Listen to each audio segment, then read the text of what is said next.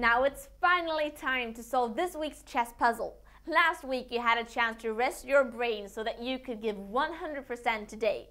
The puzzle is taken from the game between the legendary Bobby Fischer and the Romanian player Bela Sas that was played in Skopje in 1967. Fischer played white and won the game with a great checkmate that you are to find now. So, there is a checkmate in 3 moves and white wins, so good luck.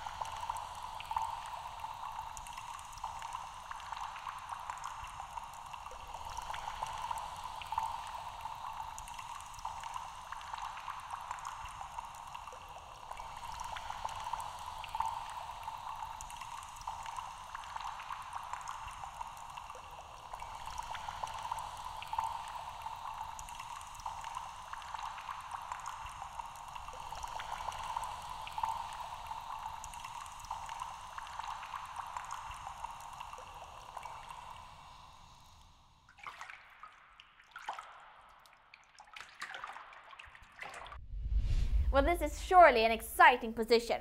And what we have to remember is that we cannot perform a queen exchange on f8 because that only gives the black king a chance to run away to f8 and escape a checkmate.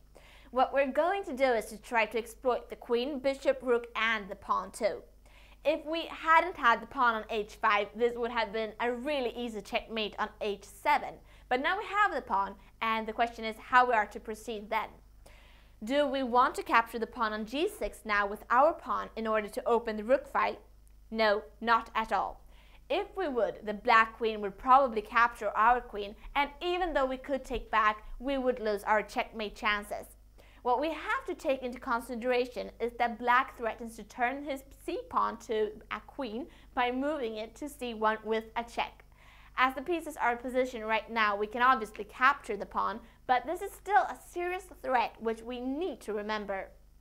In order to succeed in finding the checkmate, we must find a move that checks at once, because otherwise black would get the time he needs to escape with the king and maneuver the pieces so that he becomes impossible to checkmate in 3. What we are going to play is of course queen captures on h7 check. And we do this for the reason that we have our pawn on h5 and our rook on h4. What else can black do than to take the queen? Now we use the cover check by playing pawn takes on g6 check. This is obviously a double check that forces black to take the pawn. So we have now performed 2 of our 3 moves. So the next move has to have a checkmate. Black really doesn't have any chance here at all. Our bishop on f6 is guarded by the pawn and our rook is guarded too. The king can't go anywhere except to f5, so we must prevent him from doing so, and the best way is of course by playing bishop to e5, checkmate.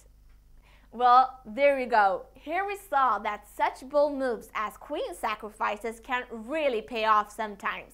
Keep in mind that this game was played in 1967, that is 44 years ago, by none other than Bobby Fischer. Fischer is a great source of inspiration for chess players that want to take their tactical thinking to a higher level, so be sure to watch some of his games if you have some free time this week. I really want to thank you all for following these chess puzzles, and I truly hope that you've noticed an improvement in your chess games lately. Bye!